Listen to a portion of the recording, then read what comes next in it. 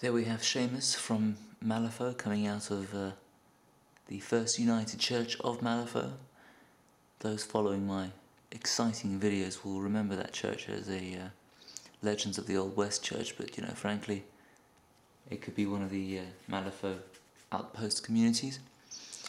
This is my first Malifaux miniature that I've painted. Seamus, the whore-killing psycho killer. Although the game is a very clever and fun game, I'm not sure I've ever got my head around how gruesome and a bit nutty it is.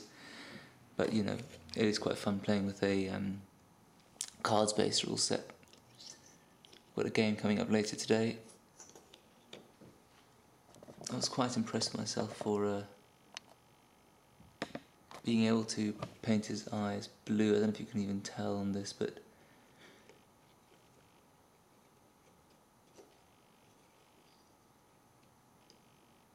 I managed to stop myself doing silly things like, you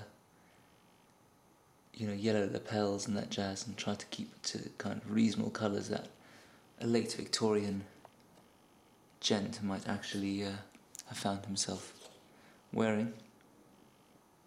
Sorry it's such harsh shadows here today. It is quite rare in England to get this kind of light, but anyway. The other thing I suppose that's fun and worth showing is these Renedra miniatures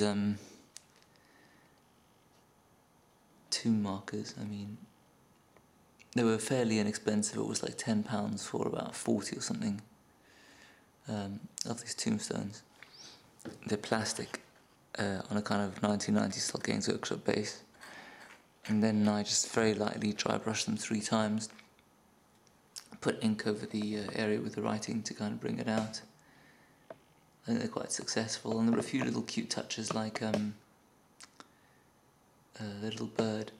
I mean, it is a bit immature what I did with the guy coming out of the ground there, but hey, well, why not?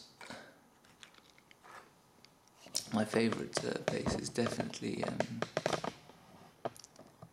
well, that over there is a good use of the I forgot what it's called. The Beastmen, the little guys sprue, I forget what they're called. So you can tell, I suppose, it's just a comparison of the different quality of plastic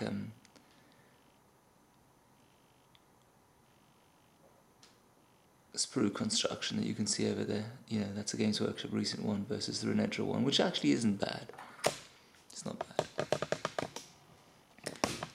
But my favourite one is that Celtic one in the background there.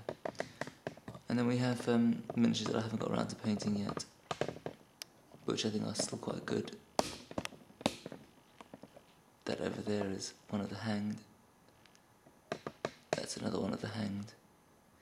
Those broken men, whatever they're called, you know, these 2 miners who are minor zombies, I mean, they're horrible miniatures, and I may well get some Scorpion miniature and Games Workshop, not Games Workshop, what they call War Games Foundry miniatures, and just flog those.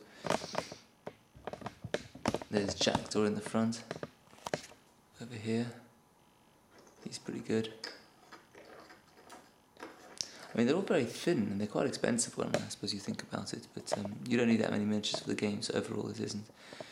This guy's hilarious. I mean, it's like a little miniature leprechaun guy who you used together as a companion for Seamus. And then over there are the bells, 2 of which are genius, and the one on the left holding out the umbrella. I'm not so impressed by her. That's it. We'll see what else.